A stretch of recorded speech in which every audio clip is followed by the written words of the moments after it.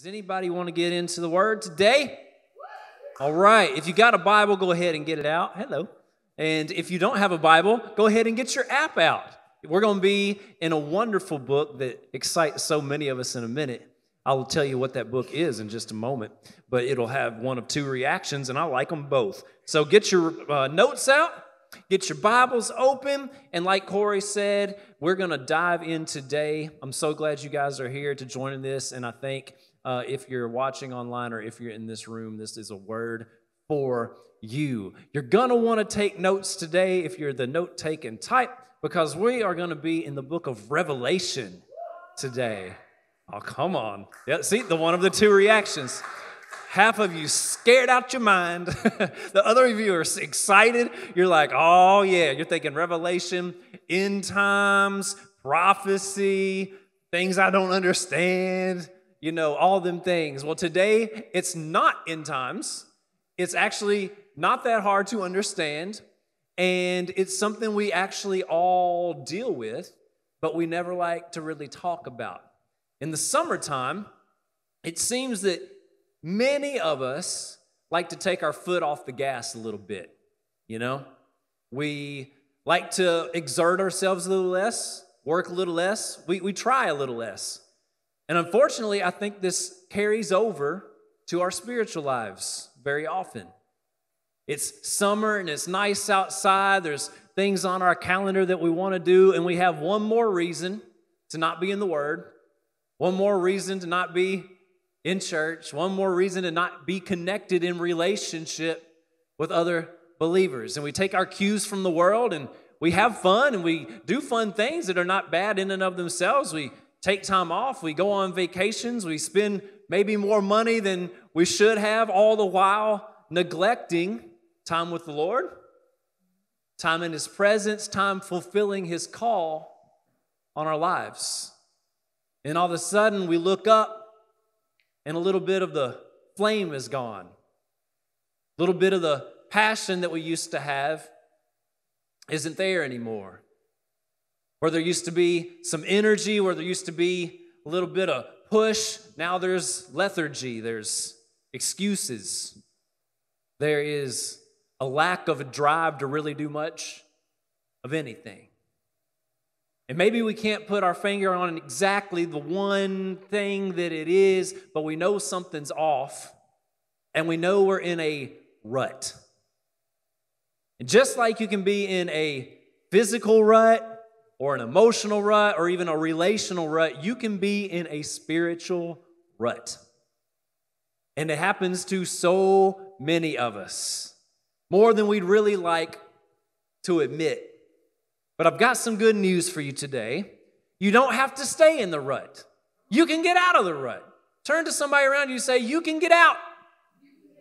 Yeah, turn to somebody else you're not so comfortable with and tell them you can get out. You can get out of this rut. If you are in a rut today, I've got this good news because you don't have to stay there. We here are in the rut removal business. Let me tell you. We're going to get you out of that rut. We're in the business of seeing your spirit stirred up, of seeing your heart set ablaze again for the things of God, and you doing the things that actually are purposed for you, that give you the passion that burns inside of you when all that's in this world burns out. I'm telling you, we were about letting you step into the things of God and live from that place. Is anybody interested in that kind of thing? Well, if you're in a rut today, I'm telling you, at the end of this service, you're going to know how to get out of that rut. And of course, the answer is going to be in the Word, you guys. So we're going to get into the Word today. Revelation, and where we have seen in the past few weeks, the Apostle Paul told us first, he said, you stir it up. You stir yourself up. Then we heard the Apostle Peter say, I'm going to stir you up. Well, today we see Jesus himself has some words for some people who need some stirring. So Revelation chapter 2, starting in verse 2. I know your works, says Jesus, your toil and your patient endurance. So this word is for somebody today. He says, I know your works and your toil and your patient endurance, and how you cannot bear with those who are evil, but have tested those who call themselves apostles and are not, and found them to be false. I know you are enduring patiently and bearing up for my name's sake, and you have not grown weary.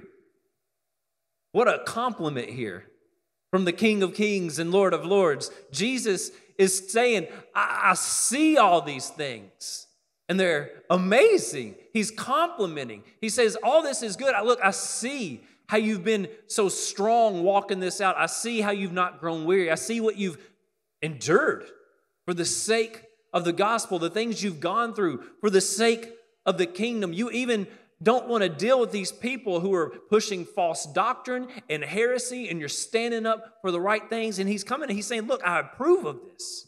I'm counting it as good. I need you to know today that God sees you. He sees you. He's saying, look, I see all those things you've done. I see the things you've given up. I see the things you suffer through for my name. I know it all. I see it and I care, and it matters to me. Because God is a God who sees. He says, all this is so good, and I've seen it, and I see you, and I appreciate it, and all these things are awesome, but, verse 4, I have this against you, that you have abandoned the love you had at first. That you have abandoned or forsaken or given up the love you had at first. Another version reads, you have left your first love. Jesus has a serious issue here he wants to address. He says, look, you've been doing all the work. You've been holding right doctrine in the midst of people who are pushing things that are not true. You're standing up for the right things, but somewhere along the way, you've lost your love for me. This love that you had at first. And he says, look, I do have this against you. And it's something that needs to be addressed.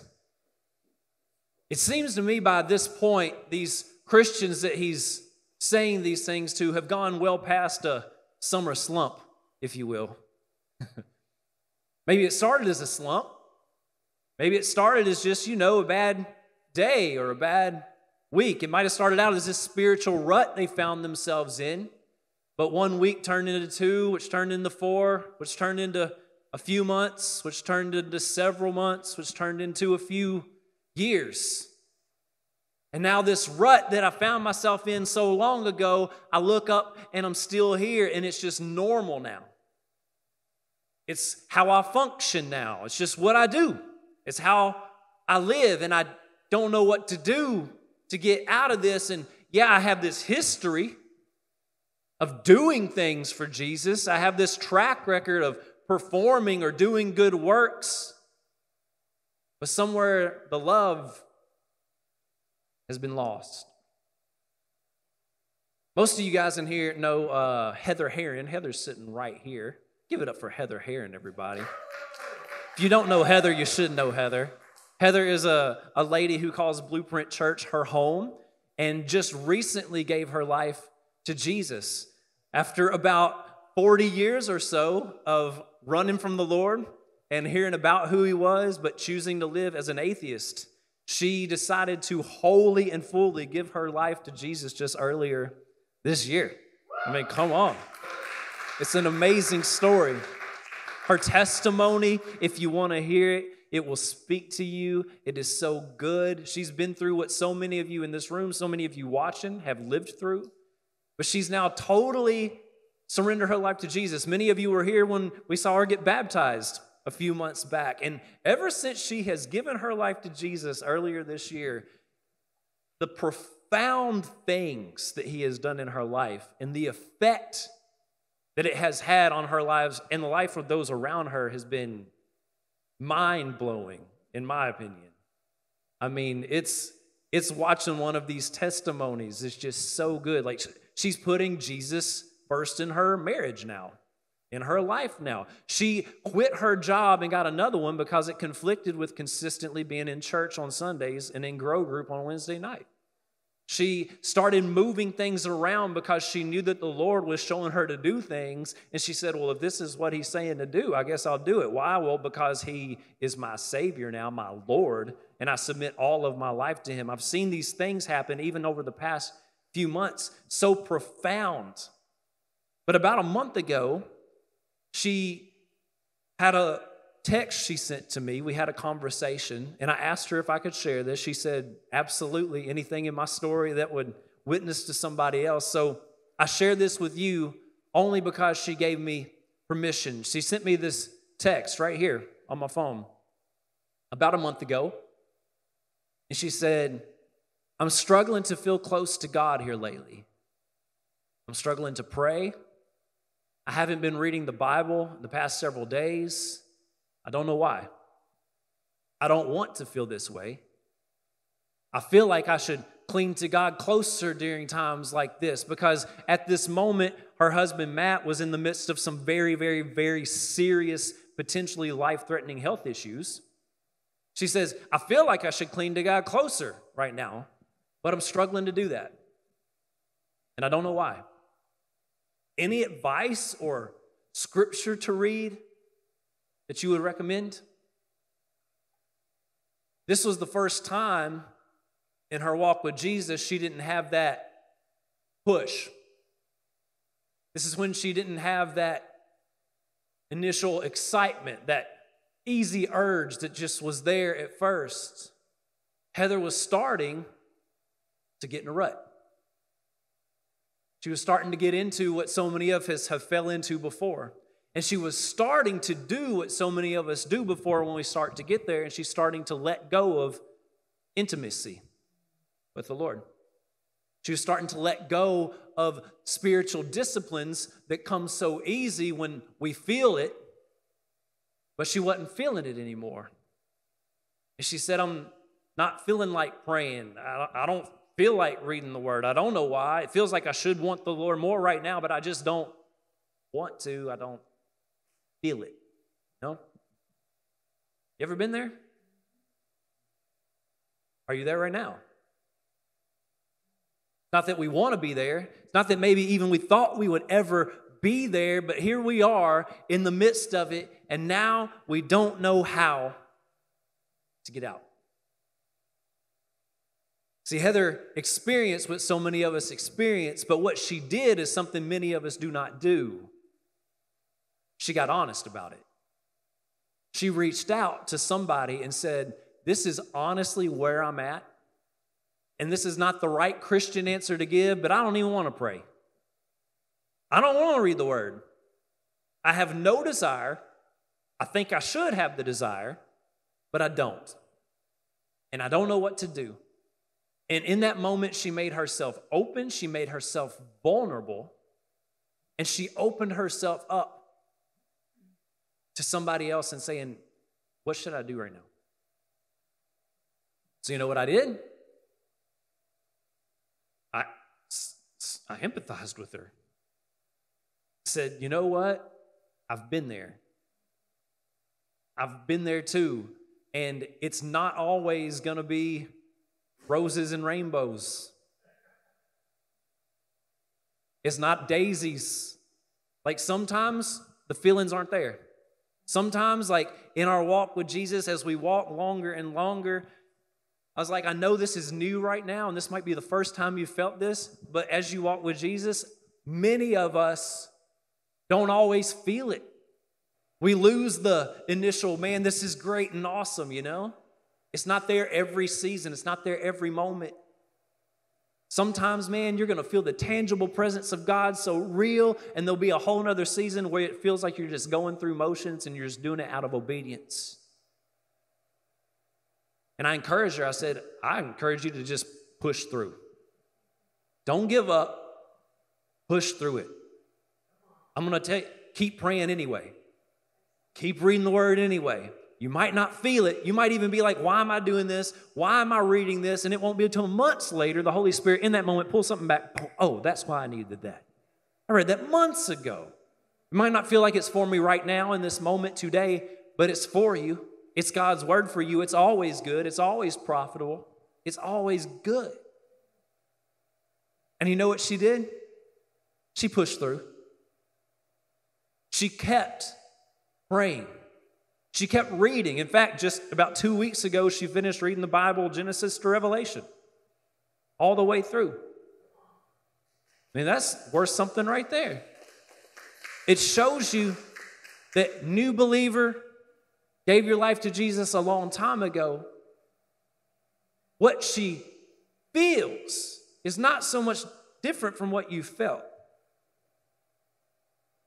What she experienced is not so much different from what we've experienced. Now, what she did was a little different than what many of us do. She addressed the issue. She got really open. She got really honest and then invited someone into it. How can I do better? How can this change? What advice would you give me? And then she did the advice.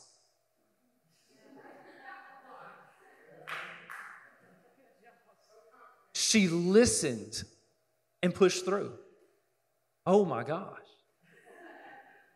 Man. She addressed that issue. And she pushed through.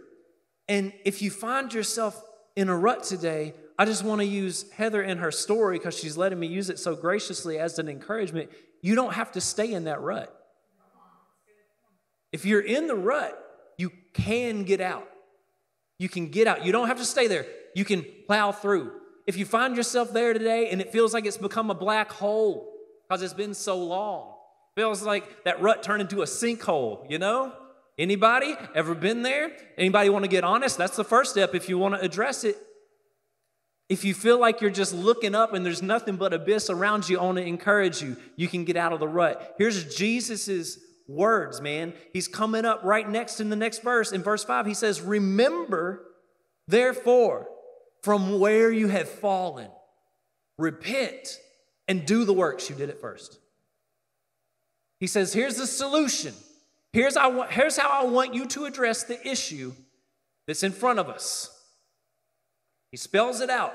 Remember, therefore, where you have fallen. Repent. Do the works you did at first. Remember from where you've fallen. Repent. Do the works you did at first. This is Jesus' prescription for addressing what maybe started out as a spiritual rut, but now has become so much deeper. Remember, repent, do the works. Jesus' words. He says first, remember. He says, remember from where you have fallen.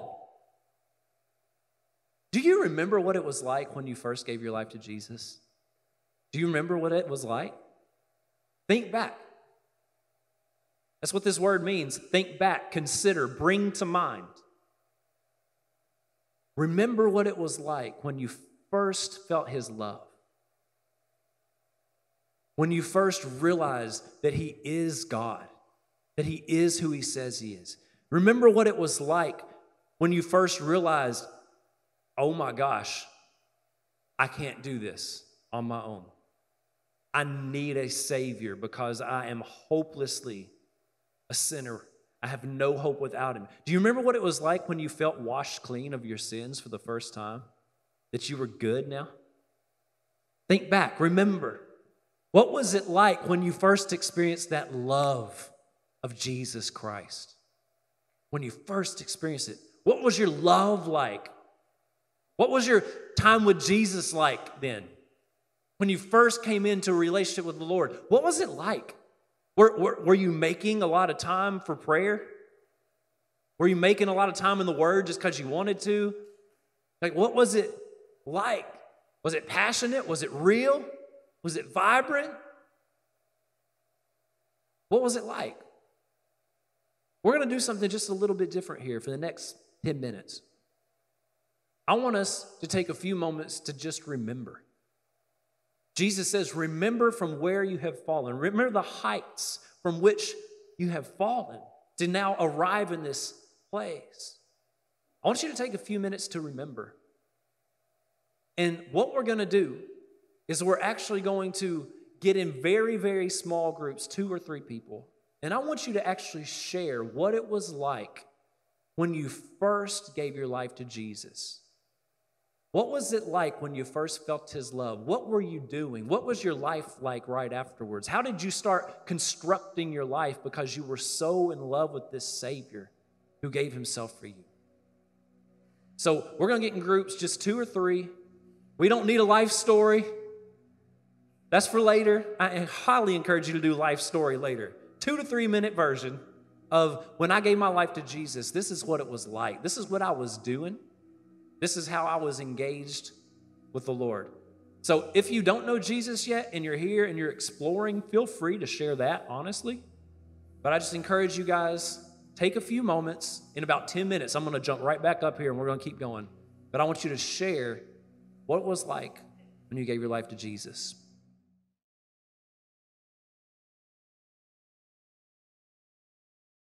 So good. What the Lord does when that love is so fresh, we've just stepped into that relationship, man. There's nothing like it, right? There's really nothing like it. To be walking with the Lord, hearing some of the things you guys are saying, it's so encouraging. So if you want to reflect more this week, highly encourage you to. Like Jesus says, remember. There's something to the remembering. What he's done for us in our lives, it takes us back to that place. So I encourage you this week, take some more time to remember what God's done for you and what it was like at first. He says, remember from where you've fallen. And then the next thing he says is repent. Repent. Oh, it's one of the most beautiful words in all the Bible. I love this word. Everybody say repent. Repent gets this whole connotation. It is an amazing word. Repent means that I'm not done with you. Repent means you still have a chance. You can turn this around. I'm not giving up on you yet. Jesus says repent because he says, look, I'm not turning my back on you. You can still make this better. He says, remember from where you've fallen and then repent. He says, repent now. Turn. That's what repent means. Repent means change your mind and turn. I've been doing these things. Now I'm going to do these things. I've been walking in this kind of pattern with my life. I'm going to do a 180, and now I'm going this way. This is what Jesus says. Remember from where you've fallen, and now repent. Turn back. Come back to me. Come back to your first love. What is it? Oh, the question. You know it's coming. What is it that you need to repent of? This is the mercy of God, that he gives you a chance to repent. It's so good. This is not scary. This is grace. This is mercy from the Lord. What do you need to repent of? Because I don't know. This is a question for you and the Lord. What do you need to repent of? Are there sins of commission? Commission means these are things that you're doing that you should not be doing. Anything that violates God's word and his perfect standard, that's a sin of commission.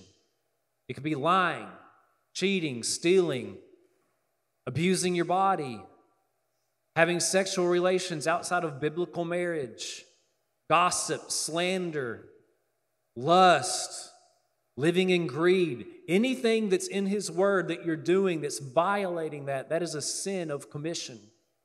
And it's damaging and hindering your relationship with the Lord. Or maybe it's a sin of omission. That's something you're not doing that you should be doing.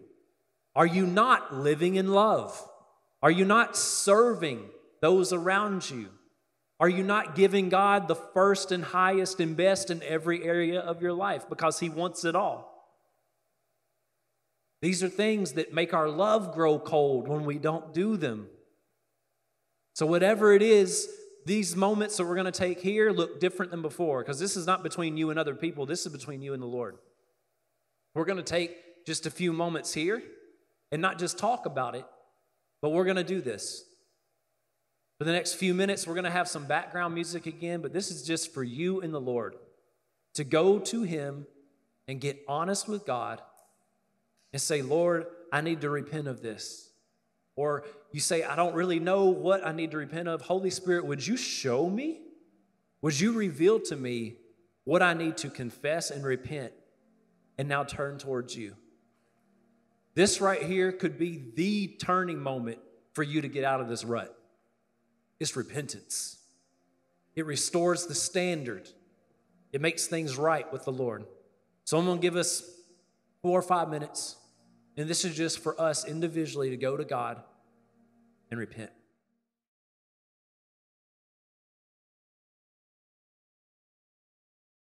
So good. If you need a few little more time, it's okay. Keep spending some time with the Lord. Repentance is so powerful because it puts things back right. It brings restoration, guys. Our God's so good that he offers us repentance. So good. So if you need a few more moments, keep pressing in. The rest of us are going to go on to the third thing that Jesus says to do. The first thing he says to remedy this situation that you find yourself in. It may be called a spiritual rut. It may be something even deeper by now, but he says, remember from where you've fallen. Repent. And then he says, do the works you did it first. Do the works you did it first. So what works did you do when that love relationship with Jesus was fresh? What was your time with him like? What did you do back then? How did you serve others? Did you go about doing outreach with the homeless, the lost, people that were victims of child trafficking or of tragedies? Go do it again. Did you serve others by using your gifts in a church environment? Do it again. What was your one-on-one time like with the Lord? Did you go on walks in nature while you prayed? Is that what you like to do? Do it again. Did you like to just sit and worship? I know, like for me, when God wrecked my life in such a good way in my early 20s, the connection of music and worship with the Lord profoundly changed me. I mean, I would just sit in hours and hours of just sitting and worshiping, sometimes with a CD. You remember those? Wasn't a tape, I'm not that old, but it was a CD. And I'd have one on, or I'd pull out my guitar and I'd just sing songs, or I'd make up my own. Like, it was these moments in worship that the Lord would speak identity over me. He would remove lies out of my heart and my head that I had bought into. Like, these were profound shaping moments for me. I don't know what it was for you. What was it you did at first? I'd go back and do them. Maybe you're saying, I didn't ever have that really profound thing. Like, I gave my life to Jesus. I heard some other people talking. It wasn't that big of a thing for me. I don't even know what I would do. There was no things I did at first. And that's okay. I'm going to give you some suggestions for maybe not only the other people you heard. Let's look at what the early Christians did. What did they do at first? Maybe that would be a good idea to look at. Acts chapter 2, just one verse. Acts chapter 2, verse 42, we see some things the early Christians did. It says, and they devoted themselves to the apostles' teaching and the fellowship, to the breaking of bread and the prayers. Maybe these things are things you'd like to do. Maybe these things are things you'd like to prioritize in your life. It could be that these things are the things that get you out of the rut, that help get you to a place that nothing's just methodical and dead anymore, but there's life that's being stirred up. Maybe when you prioritize these things that we saw early Christians doing, I mean, this is right after Pentecost, y'all. This is when 3,000 were added in a single day. This is what they did. The apostles' teaching, fellowship, breaking of bread, and prayer. Of the things we know of that they did, 4 things. 4 things. They devoted themselves to the apostles' teaching. They devoted themselves to fellowship, to the breaking of bread and prayer. So what do these things mean? Let's make it plain. The apostles' teaching, that's God's word. Somebody say, I love the word of God. That's right. If you say it enough, you might actually believe it and you might actually start loving it. Let's say it again. I love the word of God. Oh, it's life for you. It will change you. And change is good. Maybe we need to say that. Change is good. Come on, everybody. Change is good? Change is good. When you change more into who Jesus has made you to be, it's a good thing. Even when it doesn't look like your family. Even when it doesn't look like the dream of who you thought you'd be. Turning more into like Jesus is, oh, that's the good way to be. Change is good. They devoted themselves to the apostles' teaching. Now, what this would have looked like in this time, it would have looked like a whole lot of Old Testament scripture. It would have looked like the apostles sharing what Jesus told them to do, which is much of what we read in the New Testament now. So this is literally God's word for us. Getting into God's word. These new Christians had the foundation because it was so necessary that they would foundationally be standing and built on the word of God. The same is true for us. Are you in God's word? Are you in God's word daily? If so, good job. Keep going, even if you don't feel it. If not, get there. Can't say it more plain. Get there. Daily. Get in the Word of God. There are dozens and dozens and dozens of resources, online, books, whatever you can find. Daily reading plans. If you're one that helps, like you need something laid out, there's so many things. There's a technique I use now called SOAP. I instituted it about a year ago. It reinvigorated my personal daily time with the Lord. If you want to hear more about it, ask me. But the point is, find something that helps you stay dedicated to the Word of God on a daily basis and do it. So you need God's word in your life. The second thing they did was fellowship. This one's pretty self-explanatory. You know what fellowship is? Fellowship is fellowship. It's time with other believers. They would get together to worship, and they would get together to help each other follow and be obedient to the Lord's commands. It wasn't all that difficult. They literally spent time together with the fellowship. Fellowship was so central to these early Christians. Check out Hebrews 10, just 2 verses, 24 and 25. It says, let us consider how to stir up one another. Well, there's that word again, stir up. We already heard Paul say, you stir yourself up. We heard Peter say, I'm going to stir you up. Who's stirring you up here? Each other, other believers. It ain't just the preacher. It ain't just you. You're supposed to stir you up. Does that make sense? Who are you stirring up now? Everybody else. Who's stirring you up? Everybody else. But it takes fellowship. It takes us stirring one another. Let us consider how to stir one another up to love and good works. This is what we're stirring each other up towards. Not neglecting to meet together, as is the habit of some. Has it become your habit to not meet together? Has it become something over the summer perhaps that became all too easy? It's time to break the habit. If you are local and in this area, get to this church. 226 South Main Street, Goodlettsville, Tennessee, 4 o'clock, Sundays, every week. Welcome our new guests, everybody. We want to see you. Come on. We want to see you here. It's time to break the habit. It's easy to sit at home. It's easy to say, I need a lake day. I need a vacation day. All those things are okay, but they fall second place to your priority to God and to other people. He is either Lord or he is not. If you've gotten in the habit, let's break it today. When we get together, this is what happens. Encouraging one another, and do it all the more as you see the day drawing near. Encouragement happens when we gather with other believers. Stirring up can happen when we gather with other believers. So is church a priority in your life? Are you committed to the gathering? Is church a priority? I didn't say an item on your list. I said, is it a priority? Does it take precedence over the other things in your life? We know it by how you spend your time. Have you committed to church? It's so important. Have you committed to a group, a place outside of Sundays where you can be around other believers in the middle of the week so that you can be built up and you can build others up? Have you committed to these things? I mean, there's so many great groups. Rachel's got a group. Angelica's got a group. Join my group. I'd love to have you in my group. The point is, get in the group. You need fellowship with people because you say, I want to get stirred up. I want to get out of this rut. It's going to take something more than what you've been doing. If you want to get out of the rut, you can't keep doing the same crap and think it's going to change. It's not. It could. I won't say it's not. It could.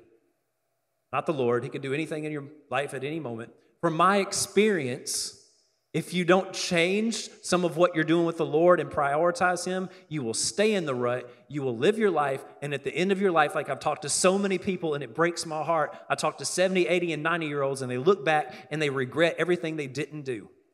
And they look at their life. It matters not if they're rich or poor. And they say, what did I waste my life on? I don't want that to be me. I don't want that to be you. There's something so much bigger and beyond us that is eternal. When is it going to get to the top of our list, y'all? If you want God to do something drastic, you need to do something drastic. Make church a priority when it's not just the only thing going on and there's nothing better to do. Get in church. It may take taking a weeknight out of your week, and instead of doing whatever you were doing that was so important, maybe it was only Netflix, but it seemed important, but do that night instead. Get in a group and be with people and talk about the Word of God and eat some good food while you're at it, because that's how we do things here. Which kind of takes us to the next point. They broke bread together.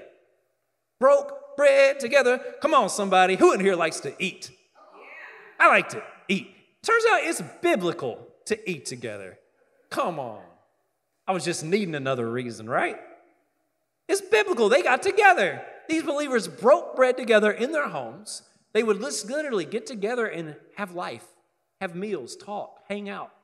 And then they'd probably have communion. They would share the Lord's Supper together.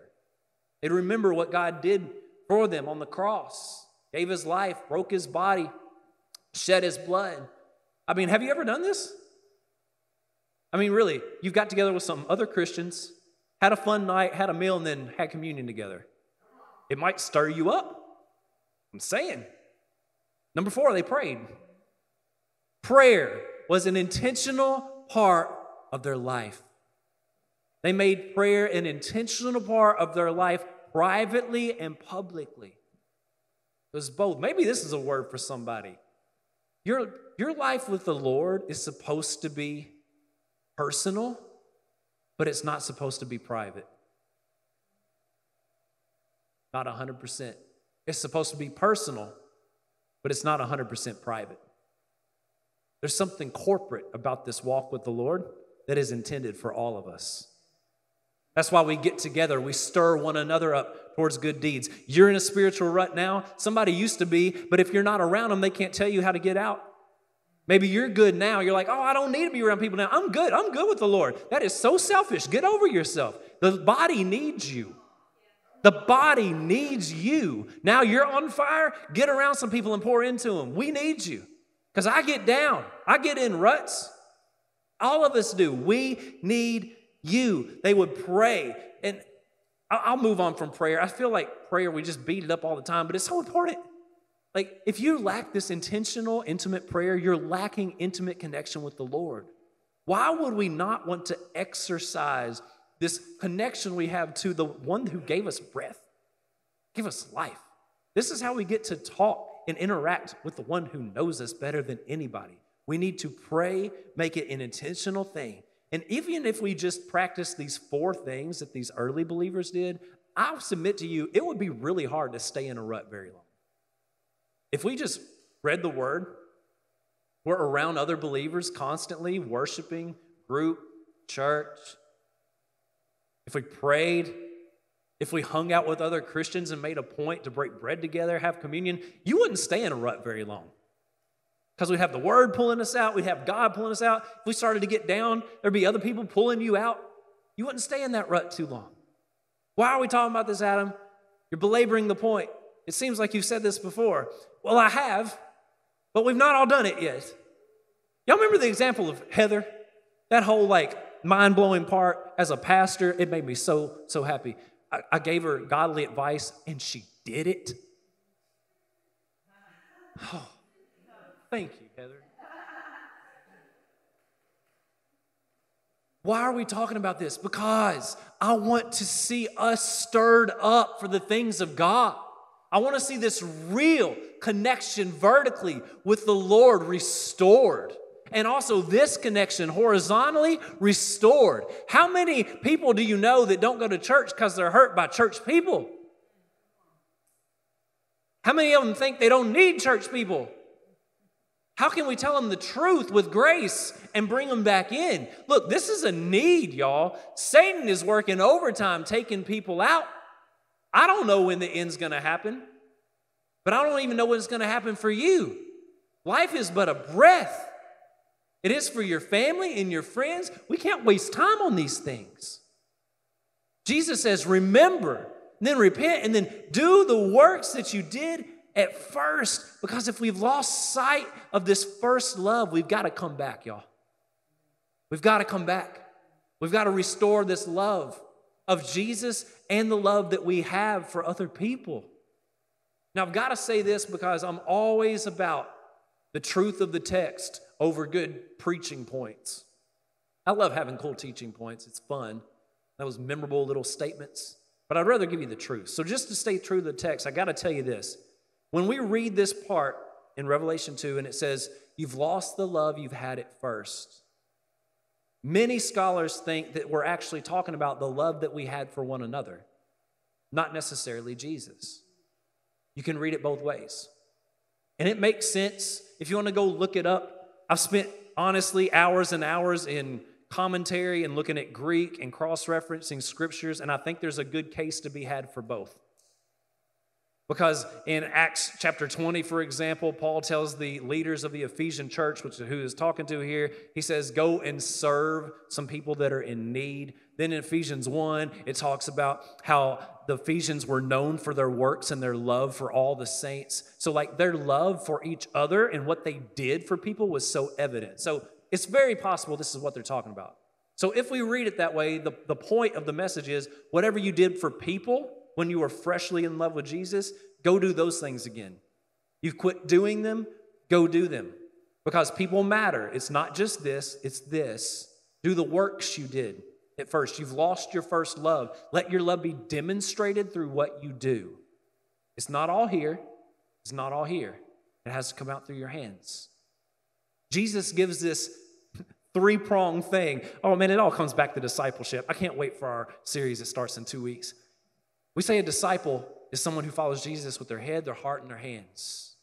Somebody who makes a decision to follow Jesus, is being changed by Jesus, and lives on mission with Jesus. Jesus' command here is to remember, repent, and do the works. Remember what it was like. Remember where you've fallen from. Repent, change your heart, be changed, and now go do something about it. This is Jesus saying, remember the works you did at first and go do them. So which one of the two is it? Is it about Jesus? Is it about other people? It could be both. I don't know which one. There's good biblical solid case for both. So knowing that, how do we be true to the word? My suggestion is to do both. How about we love the Lord and return to him with everything in us and love people like we actually love the Lord too. Demonstrate our love for Christ, how we live for others. How about we put others above ourselves? Outdo one another, as the Bible says, in showing of honor, preferring others, doing stuff for them, even when it's not convenient. We lay our lives down for our brother and sister. Let's do all of it. And then let's add to it what the first Christians did. You ought to go make a list. I'm going to wrap up. Give me 2 minutes. You ought to make a list. I'm a list guy, so forgive me. But I like making lists. Here's what you ought to do. Let me encourage you, note takers and list makers and non-list makers. Here's what you ought to do. You ought to go make a list of all the things you did at first when you were passionately in love with Jesus. Then you ought to make a list of all the things you did for other people when you were passionately in love with Jesus. And then after that, you ought to write down all the things those first believers did when they were in love with Jesus. And then make another list at the bottom of that list of all the things you know you ought to be doing as a passionate follower of Jesus. And then once you've got that list made, go and do them all. Do all of them. This is normally where I would say pick one and focus on it and see if the Lord stirs you up. Forget that. Make the list and do it all. Do the whole stinking list. You want something to change. You want to be fired up and stirred up for the Lord. You have got to change something. If you want all of what God has for you, you've got to give God all of you have. You're not going to experience all that the Lord has until you give Him all that you have. So do something drastic. Go all in with the Lord. You holding things back has gotten you to the point you're at right now, but you want that to change. So let's do something drastic and go after the Lord. I want you to stand with me. As we close today, we are going to worship, we are going to pray, and I'm believing that the Lord is going to stir some things up as we do what He said in the Word.